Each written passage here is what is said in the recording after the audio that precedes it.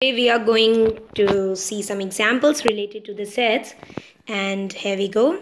So which of the following sets are bounded above, bounded below, unbounded or bounded? So we have to categorize the given examples on whether they are bounded, unbounded, bounded above or bounded below. So let us start. So first question is given. S is a given set which have their elements like 2, 3 by 2, 4 by 3 and so on, which is of the form n plus 1 upon n. So we have to show that whether it is bounded or unbounded or whatsoever.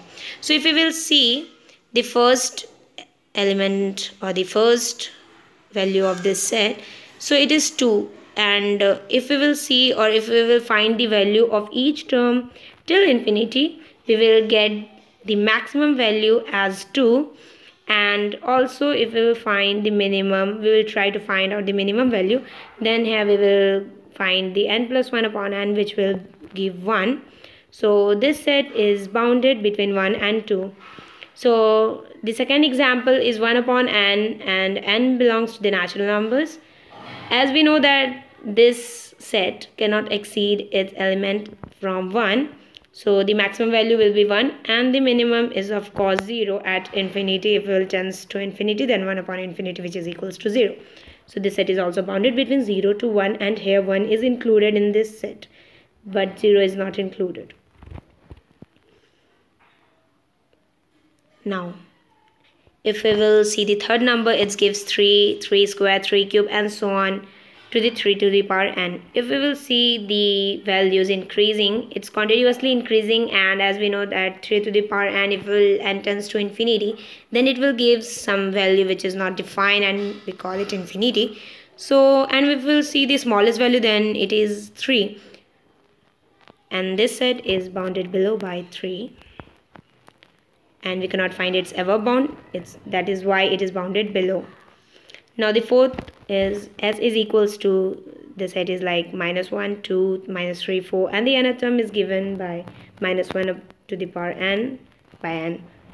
And if we will see this set and we'll try to find its say lower bound or upper bound, we cannot figure it out because it is going towards the negative of infinity and it is going to the positive of infinity, and so we cannot tell it, and it is therefore why it is unbounded.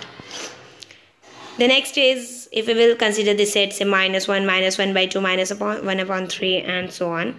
So here we can see that the least value is minus 1. It cannot go behind minus 1, and it can also cannot give the positive value. That's why it is bounded by 0 also. So this set is bounded.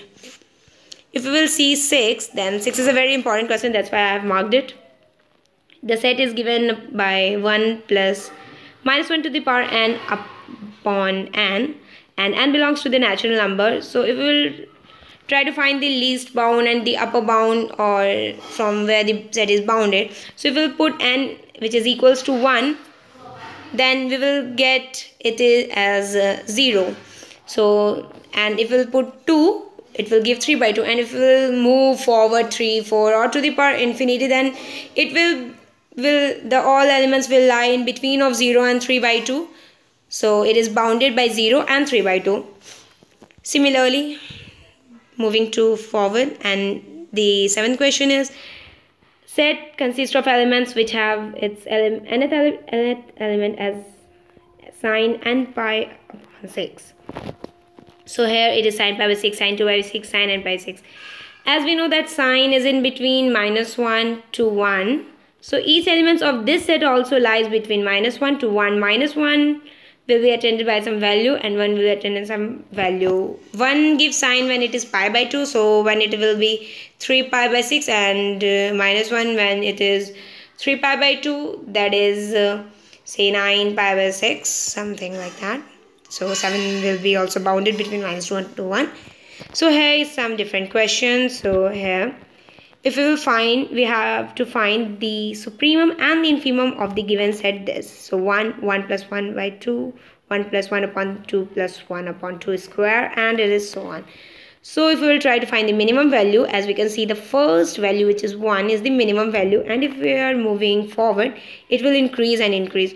So the minimum value is 1. For the maximum value, if we will consider the nth term, which is given by 1 plus 1 upon 2 plus 1 upon 2 square plus dot dot dot plus 1 upon 2 to the power n minus 1 to infinity. Then we can apply here, as we can see, it is the GP series and infinite GP series, which gives it as the first term is 1 and the difference is 1 upon 2, or the common ratio is 1 upon 2. So 1 upon, as we know that the formula is a upon 1 minus r, so 1 upon 1 minus 1 upon 2, which gives 2. So the supremum value is 2. It cannot exceed from 2 and the infimum value is 1.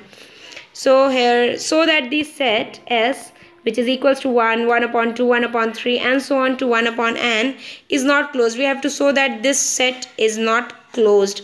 So as we know from the definition of closed set, that every derived set, or we can say the derived set, or all the limiting point must consist in the set itself. So if the set is consisting limiting point, then we can say that that set is closed.